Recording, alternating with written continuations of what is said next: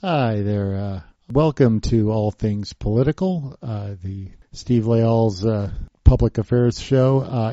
Steve, of course, is still recovering, and we wish him well. We hear that he's doing much better now.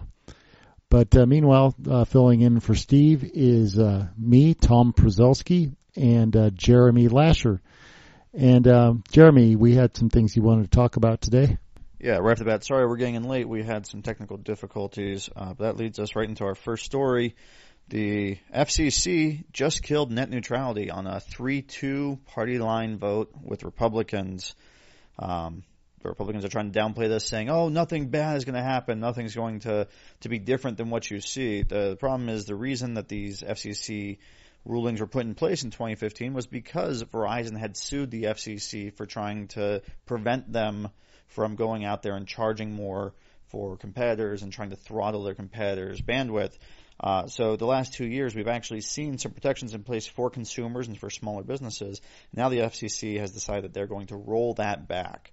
This was, again, it's a backroom deal, 3-2, all three Republicans. They actually had to clear the room for some supposed security concerns before this vote went through. This decision has been plagued for the last months with controversy. The chair of the FCC had stated that many of the public comments that called for us continuing net neutrality and making sure that we actually had a fair and free internet service throughout the country, make sure that people had access to every site they want to have site.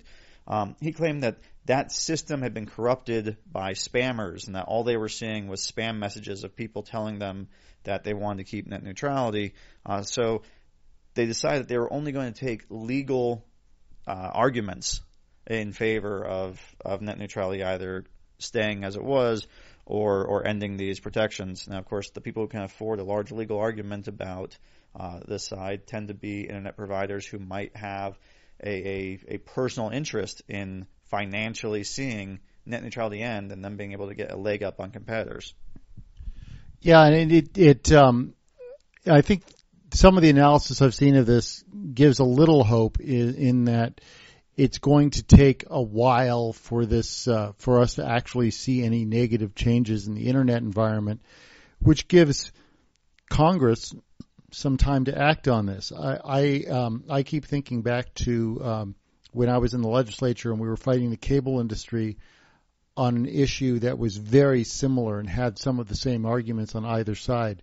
And it was conservative Republicans who ended up being the saviors on that because they prefer to have, it is in their best interest to have an open and free internet because they are usually feeling like there's this media conspiracy to silence them.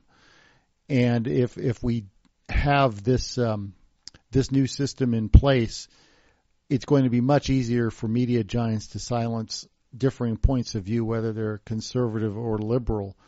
So it'll be interesting to see moving forward what coalitions develop on the side of net neutrality as the issue inevitably, I think, is going to move to Congress. I think there will be tremendous pressure. And now FCC has said they're going to take the next 2 weeks to decide what the final version of these rules are going to be going forward. One of the two Democrats in the commission, Jessica Rosenworcel, called today's vote a rather rash decision, pointing out that this puts the FCC on the wrong side of history, the wrong side of the law, and the wrong side of the American public, and gives internet providers the green light to go ahead and discriminate and manipulate your internet traffic. And again, there were over 22 million public comments made to the FCC over the last year as this was being debated, and then the FCC commission threw out many of those, claiming that 7.5 million of them were spam because they had the same message over and over again. Now, this is something we see a lot from different political campaigns on issues, asking people to attach their name to a message that's already pre-printed, something like a MoveOn.org petition that has the same messaging as going. We haven't seen Republicans so far that I know claim that those messages were spam and weren't the legitimate concerns of people. But we do know that it might be an end of the move-on style petition era. If people are just going to ignore them and claim that they're not real because they don't have a differing message, How do we start changing how we communicate with government entities and campaigns on issues?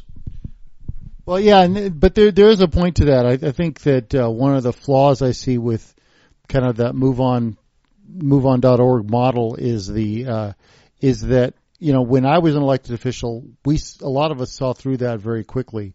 We would suddenly get dozens, sometimes hundreds of emails that were all identical about a given issue, and it would be very easy using Google, you know, just take the first sentence and put it in Google to find out where they came from. Like one time it was Consumer Union talking about infections in hospitals, and we were getting hundreds of emails about hospital infections when that issue simply wasn't on our agenda. I think that it would probably be a good thing if interest groups stopped doing that and maybe just said, here's some talking points. We want you to emphasize this. Please write something in your own words, and then it's going to be much harder for people to dismiss these things. And what we've seen in net neutrality specifically is a large conglomeration of companies. Forgive me, they were Broadband for America is the name that the coalition came up with, which included AT&T and Comcast and Charter Communications, ran a full-page ad in Washington Post that made commitments to consumers that they would practice the preservation of open internet, making such promises as that they would not block legal content, they would not throttle data speeds, and they would make sure that they did not practice unfair discrimination. What they didn't mention, and what's kind of glaringly omitted here, is paid prioritization. So until about 8 months ago, when Chairman, and I'm going to pronounce this wrong, so I apologize, Ajit Pai. So when Ajit Pai started talking about how he was going to repeal net neutrality, that's when Comcast on their website took down a commitment that they would never prioritize internet traffic. That page has changed about 8 months ago. It hasn't come back up. So whether they keep with their promises of not blocking content or not throttling other people's content, we're very likely going to see in the near future a chance for you to pay just slightly more to make sure that your content comes through as a priority. And, I briefly worked for a contractor for Verizon, and I can tell you firsthand that Verizon already throttles data. That's been their, basically if you want data that's not throttled, you have to pay a premium for it. And that's been a business practice they've found acceptable for a while. So to say that they're not going to throttle assumes that they're not throttling in the first place, and that's just not the case. It's really disturbing that they always make this argument.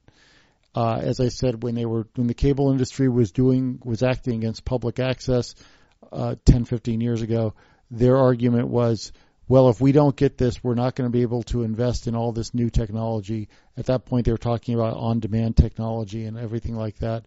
It took them about 8 years to get around to actually investing in on-demand technology, even though we passed their bill for them. The same industries are making that argument here. They're saying that they're not investing in infrastructure because these net neutrality rules are in place, and that's simply bunk. And the argument on the right is that this is about regulation, how the government shouldn't be in the business of regulating, businesses and how they grow. But the problem is regulations are there for the protections of the consumers, the protections of citizens and people who live in this country. We have EPA protections and health protections to make sure that people have a chance to have a healthy environment.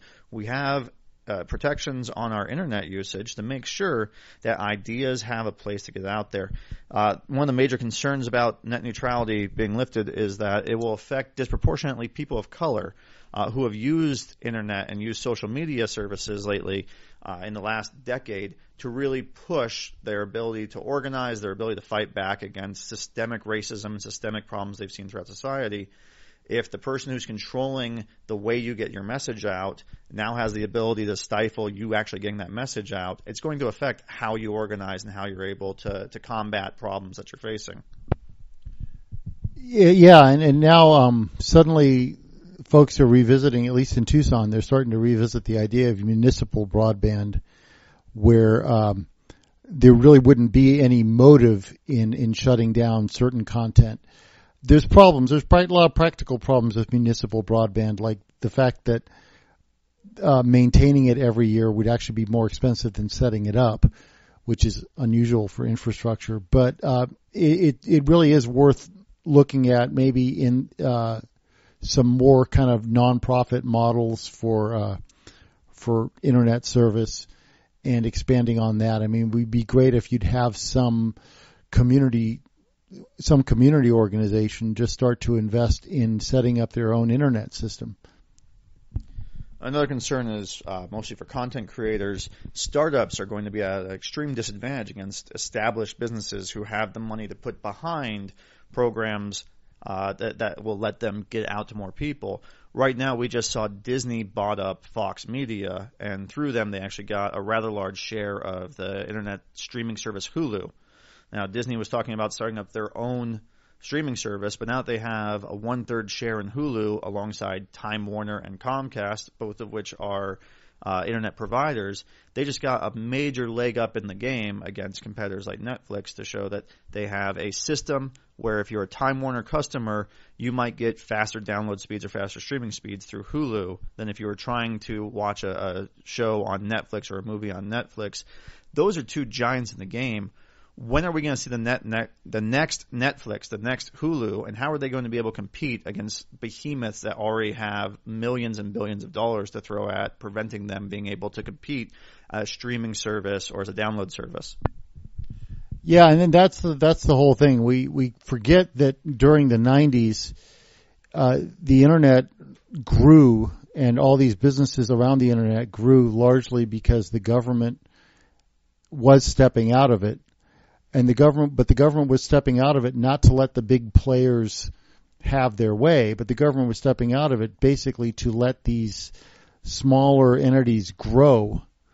And it really kept what was happening in the 90s really kept large corporations out of what was going on. And now we've brought them in and told them they can do whatever they want.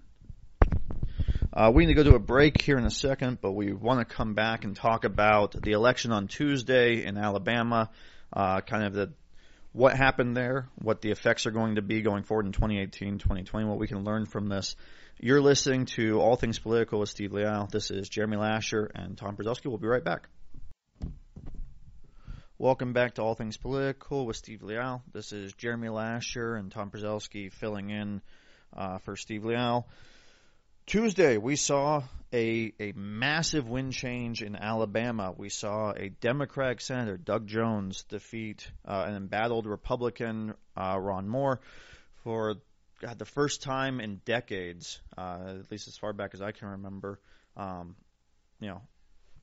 Moore's campaign was beset by a number of accusations, and he didn't help himself when he came out with some pretty racist remarks going on. But we saw a wave of Democratic voters, primarily African-American men and women in the southern part of the state, that just came out at levels higher than we saw in 2012 for Barack Obama.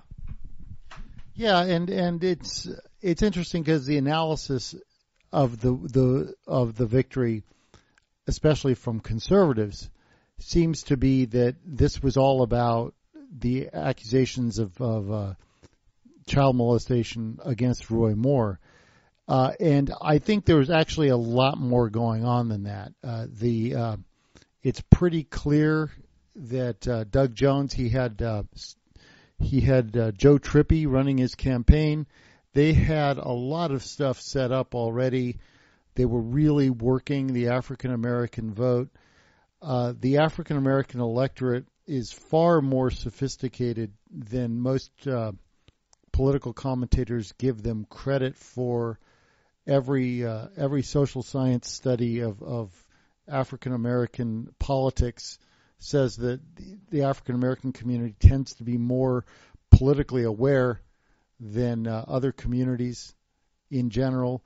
They knew all about Roy Moore. They knew he was a bigot, and they knew that Doug Jones was someone who had a history of sticking up for the African American community and listening to the African American community. He was a tough prosecutor against KKK and such, and he was going to have a high African American turnout regardless of any stories that turned up against Roy Moore. Basically, the Republicans, they nominated a bigot, and they should have drawn the line well before these accusations came out.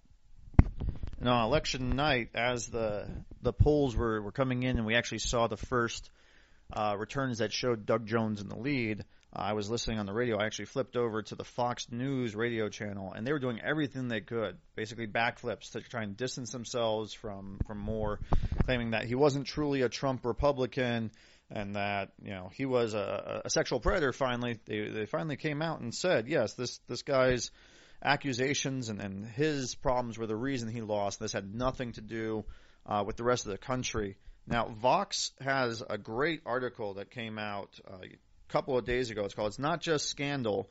Moore Lost in Alabama Because the GOP Agenda is Toxically Unpopular." So just to quickly recap what's happened this last year since Trump took office and has been trying to do everything he can to destroy the office of the presidency's credibility around the country and around the world. We've seen Republicans lose governor's mansions in Virginia and New Jersey last month. We've seen about 65 special elections for House and state legislators where Democratic candidates have run 9 points ahead of Hillary Clinton on average. We've seen President Trump's net approval rating lower today than any previous president since they've started measuring approval ratings. The Republican tax bill, for lack of a better word, they're trying to pass through is less popular than any previous passed tax bill that has been measured. So we're seeing across the country moderate Republicans, independents, libertarians, Green Partyists, Democrats who have all woken up to the idea that while the message used to be, oh, you vote for the lesser of two evils, and people use their privilege to say they couldn't bring themselves to vote for a Hillary campaign or to vote for a moderate Democrat who was going to work for the status quo, what we're seeing in the actual elections is that we've changed that process and people are showing up, at least so far, to vote for a Democrat even if they don't agree with every one of their stances and show up in numbers we haven't seen before. To really send a message to Donald Trump and the Republicans that we're tired of their bank heist parading as a political party. Yeah, and then the parade of excuses is pretty incredible. They were very much pushing for this guy for a long time, and to say that he wasn't pushing the Trump agenda is ridiculous because his rhetoric was basically identical. His rhetoric, his agenda was basically identical. And I think I saw an interview when they were interviewing some African Americans who'd voted for Doug Jones, and one of the guys said that he was uneasy about the current president because, he said it helped that Trump was in the White House because it meant that all these people like Roy Moore felt emboldened to say what they really think. It used to be they would couch their racist positions as something else, law and order or whatever. But this guy actually came out and said, yeah, I really don't think African Americans, women, and gays have a place in this country. And, it just turns out that African Americans, women, and gays will turn out to vote against you if that happens. And maybe that's a good thing. Well, and as a person of Jewish background, it really made me less concerned to know that Mr. Moore and his wife had a Jewish friend, one of them, who also was a lawyer for them. So that really set aside some of the concerns I personally had, but many of my friends didn't. One of the things we're seeing now that the numbers are finally coming out of Alabama in their totality is that while Doug Jones got 93.5% of Hillary Clinton's raw vote total in this election, an off-year election and a special election. Moore only got 49.8% of Trump's votes. So Trump turned out and won Alabama in a landslide. But when Moore was running, many of those Republicans either chose to stay home or to switch their votes. We also saw Senator Shelby, a one-time Democrat who turned Republican back in the 90s, who had told people that he couldn't vote for Moore, that he was going to write in a prominent Republican in the district, that while he preferred to see the Senate go to a Republican, it shouldn't be Moore. We had a number of other Jeff Sessions included, who refused to say who he was voting for, but had spoken out against Moore at times. We saw the RNC and the president go back and forth on if they were endorsing him, if they weren't endorsing him, flip-flopping all over the place, not having an answer for how to fight back against accusations of sexual molestation against a child, against inappropriate sexual attention paid to women who are 17, 18, 19 years old. The Republican Party doesn't seem to have an answer for this, and they're trying to isolate and say it was just Roy Moore. It wasn't a Republican problem. Yeah, and the when those accusations came out about Roy Moore, I thought there was that something even more damning than the accusations, because of course anybody can make an accusation, was the fact that his response to the accusations and the response of his partisans to the accusations was first to start lobbing insults at the accusers, then to say, well, it's not really a problem because there's some kind of theological justification for it, or, hey, that's just the way we do things in the South. And that's pretty much an endorsement of what Roy Moore was accused of doing, and that was pretty disturbing. And on the opposite side politically, in Nevada, when Representative Ruben Cahoon has been accused by two women of, in his professional life, acting in a sexually inappropriate manner, House Minority Leader Nancy Pelosi has come out and asked him to step down. We've seen a number of Democrats coming up, including Representative Ben Ray Lujan from New Mexico, chairman of the House Democrat Campaign Committee, saying that he must step down immediately. A couple of weeks ago, we saw the same thing with Al Franken, where Democrats coalesced around and said, this is a problem for us. We have zero tolerance for sexual assault, for sexual predators, for sexual harassment in our leaders, and you need to step aside so that we can fix this problem. On the Republican side, we're not seeing that. When Trump was running for president, we kept hearing that it was locker room talk, that this is a man who on video said some despicable things, but they're dismissed in the urge for power, whereas Democrats have taken a different track that says we may lose some of our loudest voices in the progressive and liberal movements, but their actions mean that we have to clean house and make sure that our leaders going forward are held to a higher moral standard. Yeah, and it's interesting that the two Republicans that have kind of been, let's just say, sacrificed in the wake of this scandal are Trent Franks from up in the west, the Valley of the Yakes up there, and this Farenthold from Texas. And these are not exactly stars in their caucus. Trent Franks has managed to be in Congress for 17 years, 13 of them in the majority, and has not passed a single piece of legislation. He is not someone who they're exactly going to miss in the Republican caucus, and Blake Farenthold was just a clown. So, it was very easy for them to dismiss these guys. And, not to dump on Franks, or maybe I should. Trent Franks is just a sterling example of kind of the failure of Republican political culture in Arizona. Not only have there been stories about Trent Franks' creepy behavior for 20, 30 years, but he's a single issue guy who is not really a deep thinker in any way, shape, or form. And I remember when he first got elected, that was my first year in the legislature, one of the things people were talking about with Trent Franks was that it was taking an awful long time for him to set up his local congressional office, that constituent concerns were being sent to John McCain's office, because even though he'd already been in politics for a long time at that point, it never occurred to him how he was going to set up his local congressional office. It took him like 8 or 10 months to get around to doing that. This is not a guy who ever took his work very seriously. And as far as Farenthold, as I said, he was a bit of an absurd figure, and it's just it. And those are the two guys. I mean, they could basically, the Republican caucus can afford to be rid of these guys and then pretend the problem's over. And Frank stepping down actually opens up what Republicans are hoping is going to be a good shot for some of them So far, it looks like 3 have stepped forward, with a number of other Republican names being thrown about. So currently, Arizona House Majority Leader Steve Montenegro has announced he's jumping into the race. Former Corporation Commissioner Bob Stump has thrown his hat into the race. Former State Rep Phil Lovas, who was working in the Trump administration, had just been brought on, has actually resigned his job in the administration and expecting to jump in quickly. We're also hearing names like Senator Debbie Lesko of Peoria, Kimberly Lee from Phoenix, and Tony Rivero of Peoria are all looking to jump into the race.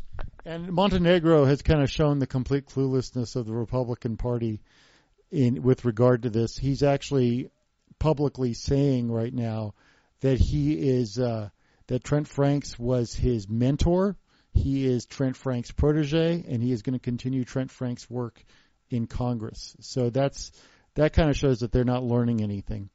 So it's the little man in the booth over there is telling me that it's time to move on to a commercial, so we'll do that. This is All Things Political with Steve Leal. We'll be back in a few minutes.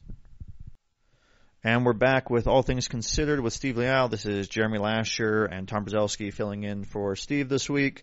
We are just discussing about Congressional District 8 and Trent Franks stepping out, the number of Republicans who are stepping forward. A little closer to home in southern Arizona, we have Congressional District 2, and last week we saw a name thrown in that could shake up the race.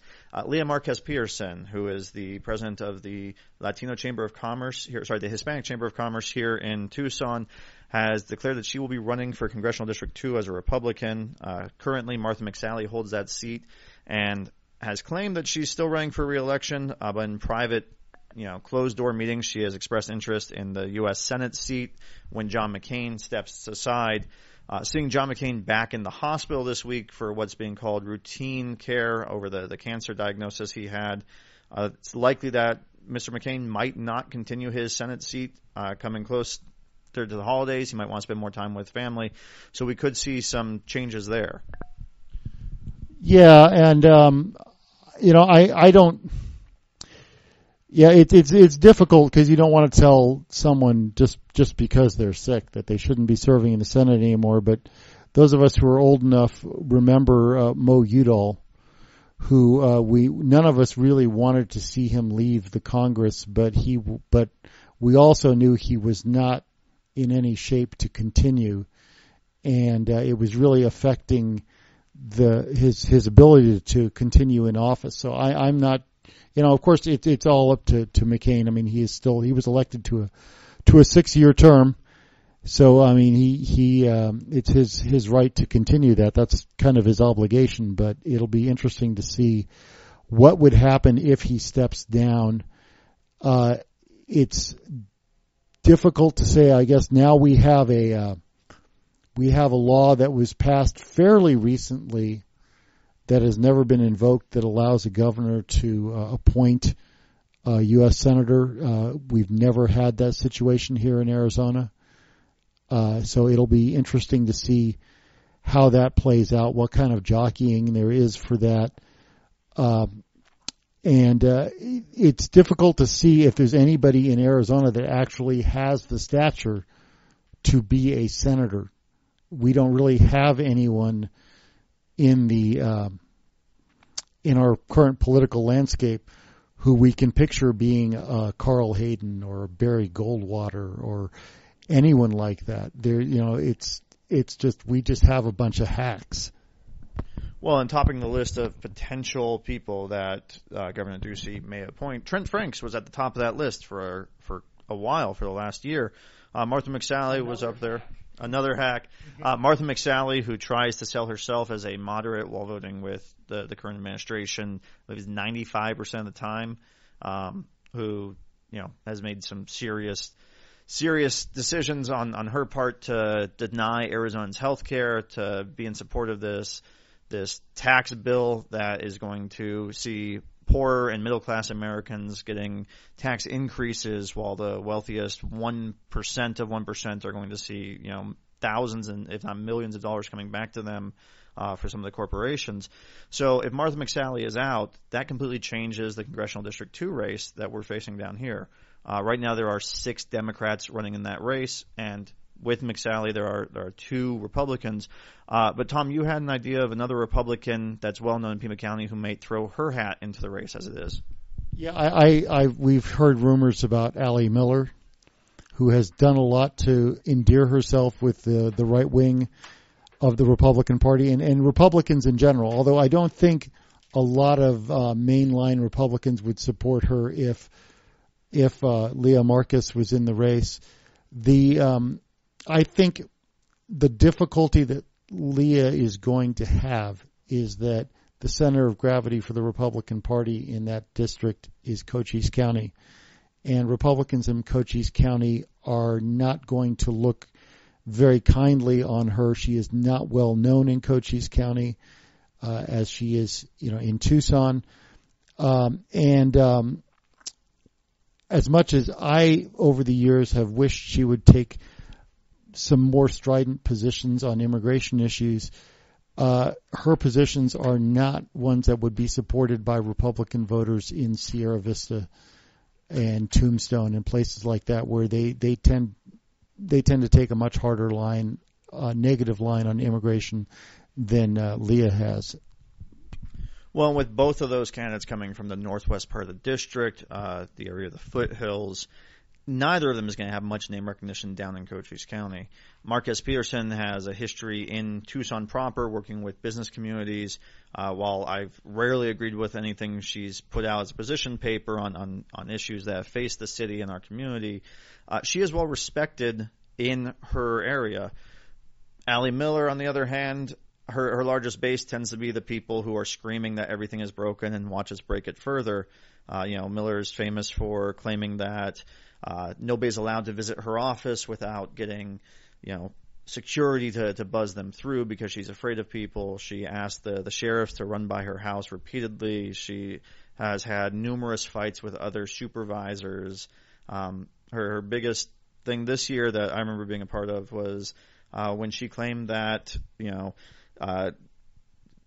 basically the deprogramming of homosexuals wasn't taking part in Pima County, but if it was, it should be protected because parents should have the decision on whether or not children should be tortured to the point where they can claim they're no longer homosexual, bisexual, transgender. But her position on that is pretty hard right wing. People have been joking about her being the Trump of Pima County for a while. With the rejection of Trump's policies and politics that we've seen throughout this last year since the election, do you think her base stands by her? Or do you think that the moderate Republican has a better chance in Congressional District 2? I don't know. I'm very cynical about the state of not just the Republican Party, but the Republican electorate, especially in Cochise County, where you've had let's just say there's been an exodus of Cochise County used to be a very diverse place, and the economy there is such that a lot of that diversity has left that county. And I'm not just talking about ethnic diversity, but I'm talking about diversity of opinion. A lot that was going on in Cochise County maybe 20, 30 years ago is simply not happening. And in a lot of rural Arizona, there's been a tremendous, I'd say, a brain drain as people leave to seek economic opportunity elsewhere. You just leave behind these people who are just kind of bitter at everybody. And that seems to be the Republican base right now. I mean, you see it nationwide. Basically, these highly populated areas are voting for Democrats, and then the other areas feel left behind because they haven't really invested. But I'm babbling now. But I just think it's going to be an interesting fight to see if someone else emerges. Keep in mind, I mean, we had, this is a district that historically has nominated people like Randy Graff and Jesse Kelly. They have nominated Jesse Kelly, but we also saw Jesse Kelly lose by it was 5,000 votes in the special election in 2012. While those folks might rise in the Republican primary, they hopefully get defeated. Martha McSally played off for a long time her moderate credentials. The the biggest strategy she used was not being seen in public, not going to a debate, making sure that there was limited debates, making sure that the audience for the debate wasn't going to be a wide audience who could see her. She ran on her paper credentials to make sure that people knew she was the first fighter pilot of all time ever in the United States military, and that, she was the person who could stand up, that she stood up to the government to fight for women in Afghanistan and Iraq when she was over there, and that she would stand up to Congress to make sure things happened. When you meet her in person, if you're one of the few people who actually gets an audience with our Congresswoman, you see that crumbles fairly quickly, and she's a lot of Republican talking points, somebody who's been well trained to say the right thing for a specific group of people. Allie Miller doesn't seem to have that poise. We've seen her at times fly off the handle in supervisor meetings, and when it comes down to social media and her hiring somebody to pretend to be somebody else and then denying that they had any connection with her campaign or with her office, when we've seen her tirades about where road repairs are happening and how she's being picked on for daring to claim that people are getting more money in roads that need more repairs than on her personal streets where she tried to redirect county funds towards. I'm not sure if Miller has the capacity to handle Congressional District 2, where we see rises of conservatives and then they fall away again. Normally when a highly conservative candidate is put up, the Democrats have a much better chance of winning in Congressional District 2. So maybe our best chance is for Allie Miller to enter this race. Yeah, and I would disagree. I see where you're coming from on what you said about Martha McSally, but I would disagree that she's been well trained. She seems to give all of her talking points in this kind of soulless monotone that's really downright creepy. So I'm not sure how well trained she is, but we do agree she's very good at giving talking points. And moving to another position that Doug Ducey may have to appoint here, Jeff DeWitt was announced as a nominee by Trump for a NASA finance position. Jeff DeWitt, of course, is Arizona's treasurer, who famously came out against Doug Ducey on the Prop 123, the education funding debate early in last year. DeWitt says that he's going to keep his position until he is confirmed with the NASA position, but that when the President of the United States asks you to serve your country, it is my duty to answer the call. That's a quote from Jeff DeWitt recently. I don't see any names we have for Democrats running for treasurer, and now with DeWitt possibly being gone before the 2018 election and a appointment by Governor Ducey being placed in there, Democrats might actually have a chance to step up and run against an unknown who wasn't elected by the populace. You know some of the players up in Phoenix a lot better than I do. Are there any Democrats you can see stepping up and capitalizing on this opportunity? I haven't heard any names. I mean, this story has happened very quickly. In the past, it's been very difficult to recruit people to run for this office, and it's not an office that provides, at least on the Democratic side, there's not a lot of incentive to want to run for it because there's a good chance you're going to lose.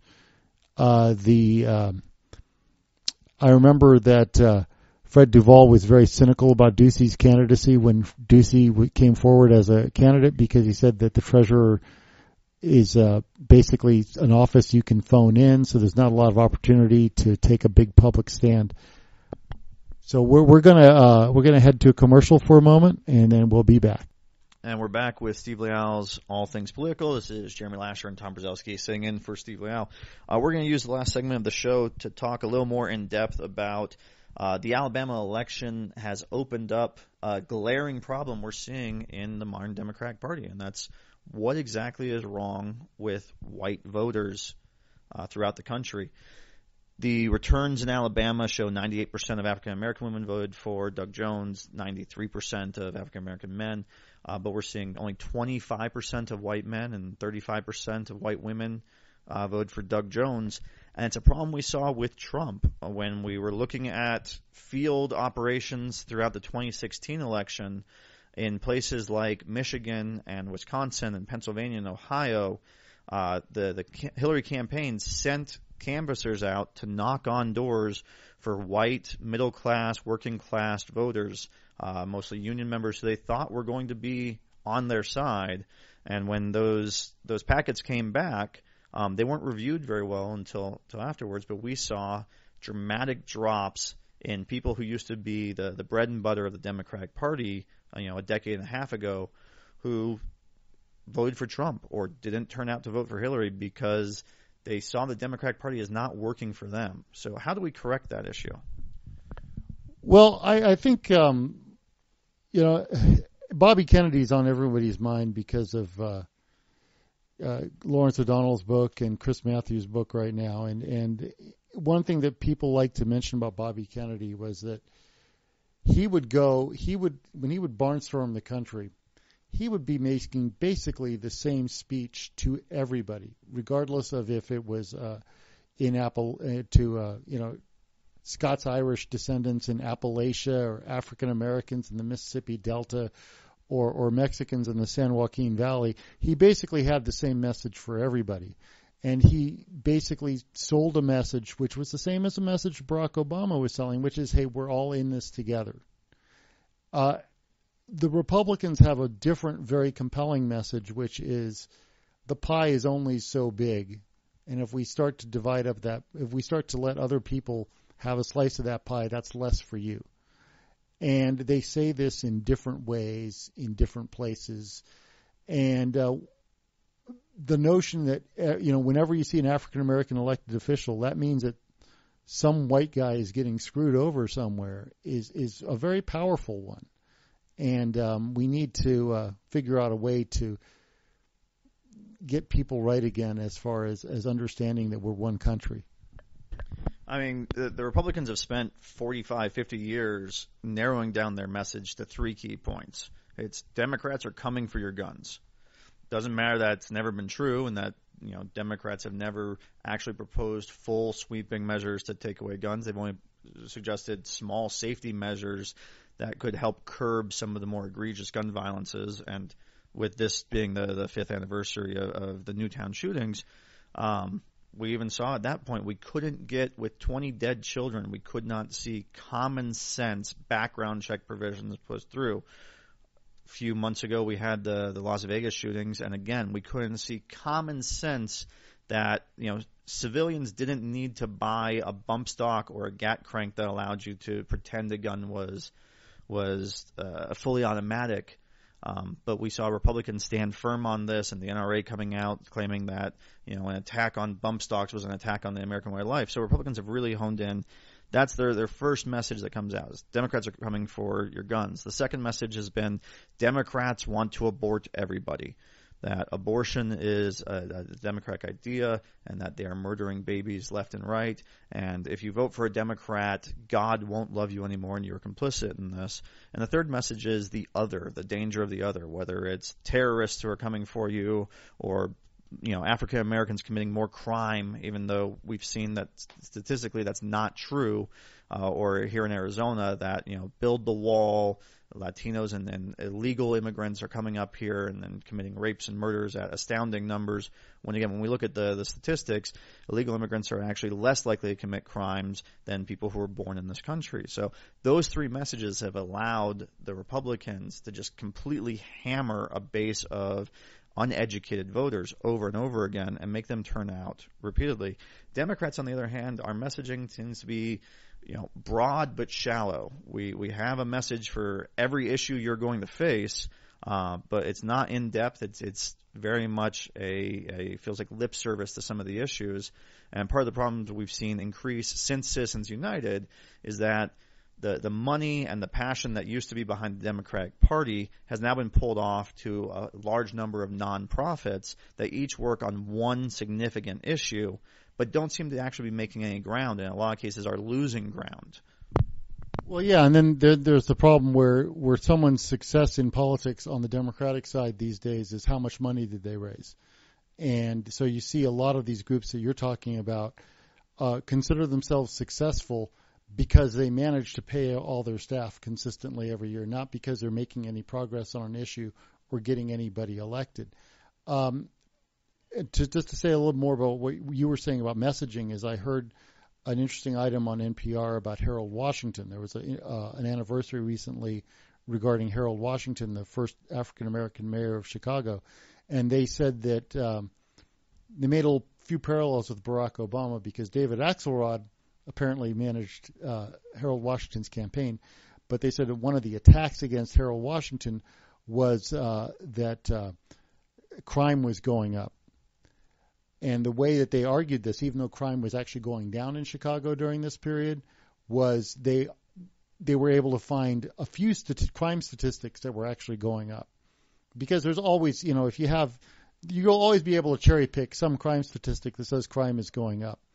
And interestingly enough, that same soft on crime argument has been consistently used against nearly every African American politician throughout recent history, including Barack Obama. Crime was going down under Barack Obama, but violent crime was up in some cities. Therefore, the president was being soft on crime. And so they used the same argument against African American elected officials all the time. And it always seems to work because they know that a certain fragment of the white electorate is very scared of black crime. So they can use that. Well, I've seen this in friends and family who are rational people who normally are on a more progressive bent on issues, but when you see police shootings happening or you see a black crime statistic come out, they're the first ones to jump on it and point out that this is a problem. The I'm not racist but argument that we see from too many. And for the last couple of years, the Democratic response, in the most part, including I'm guilty of this too, has been to say, if you're saying this, you're racist. And that tends to shut down the argument. So my question would be, how do we get past our gut of calling somebody out as racist and to help them learn why their actions are racist on their own so that they might change those actions? Yeah, I think we do need to work on how we say that. I attended Roots Camp last year, and that was a big problem. I saw that when people are in minority, you can't go and tell people in minority communities, stop calling out white people for being racist, try to be more gentle about it, because they're suffering from it, and you can't just go and start telling them how to talk to other people. It's a difficult one. Well, it's probably not something we're going to answer today, but I like that we're having the discussion. I hope we can continue it going forward. Once again, it's third day of Hanukkah, and Christmas is coming up.